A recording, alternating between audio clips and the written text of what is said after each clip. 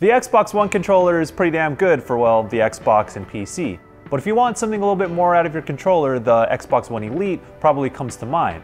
But Razer, that's known for its PC peripherals, is offering its own high-end solution in the Wolverine Ultimate. And while it's a great piece of hardware, the price will have you thinking twice.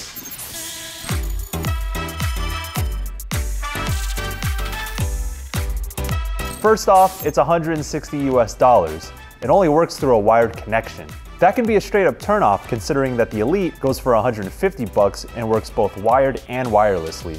At least the Wolverine comes with a long micro USB cable of about 10 feet. But the notch at the USB port makes most other cables unusable. The Razer Wolverine Ultimate does have some sweet features though. The analog sticks are smooth and frictionless. You can also swap out the sticks for either a convex one or an extended stick, but you only get one of each. These pop out easily, but they still stay in place while you're playing. The buttery smooth feel of the sticks also carries into the shoulder buttons and triggers, which have super light resistance. Trigger stops are found behind the controller and can shorten the throw to about half the distance if you prefer. The biggest selling point of this controller is the 6 extra programmable buttons. You get 2 additional shoulder buttons labeled M1 and M2, and 4 triggers on the back labeled M3 through M6. They're super easy to program. You just hold down the leftmost button on the bottom row, press the trigger or bumper you want to map, then the button you want it to act as. And the back triggers are easy to actuate, but they don't feel as natural as the paddles that you see on the Elite. The D-pad can also be swapped between a 4-way and an 8-way cap. However, this design has a slight flaw in that the cap can pop out if you press left or down with too much pressure. The face buttons feel just like mouse clicks. While this takes some getting used to, the distinct tactile feedback and short travel distance of A, B, X, and Y is much more responsive.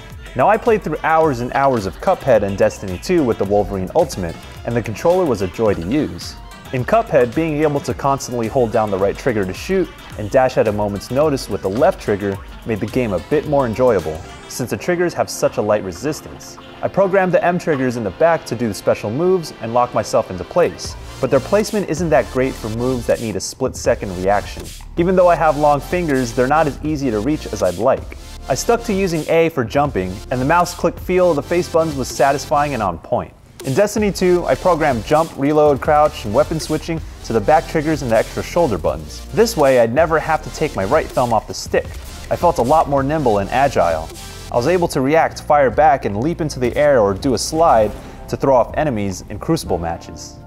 As for other features, it has that Razer Chroma RGB lighting around the home button that you can customize through Razer software. The handles have a grippy rubberized texture, and you'll find on-the-fly mute and volume controls on the bottom row of buttons. Oh, and you can't forget the neat carrying case that comes with the controller. Razer's Wolverine Ultimate is built incredibly well and has some great features, but for $160 and something that only works through a wire, it's a tough sell, especially when the Xbox One Elite controller is cheaper and works wirelessly.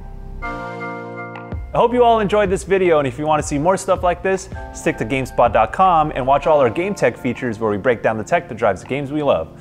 Thanks for watching, and we'll see you soon.